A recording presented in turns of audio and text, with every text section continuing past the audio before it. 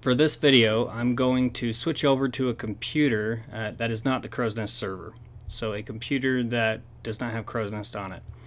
And what we're going to do is we're going to install Crow's Nest on this computer, and we're going to connect the Crow's Nest client on this computer to the server.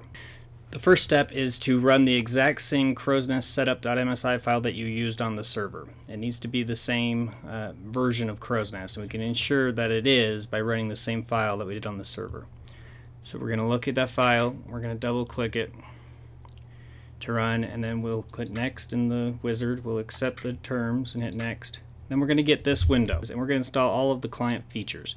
To do this, I'm going to hit the drop down next to client, and I'm going to choose entire feature will be installed on local hard drive. So your screen should look like this if you're installing a client. Then I'll hit next and install.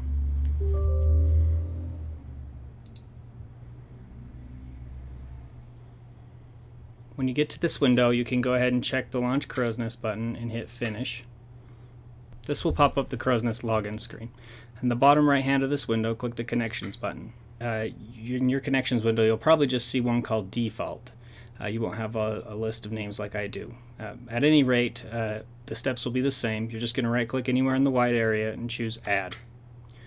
You can give your connection a name. This technically could be anything. In most cases, I just would call it your business name. And we'll just call this one, for this example, my Crow's Nest.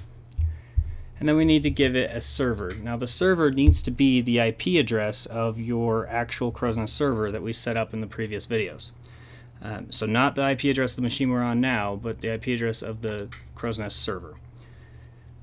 So I have noted what that was, and I'm going to put that in here for mine. It's 192.168.0.150.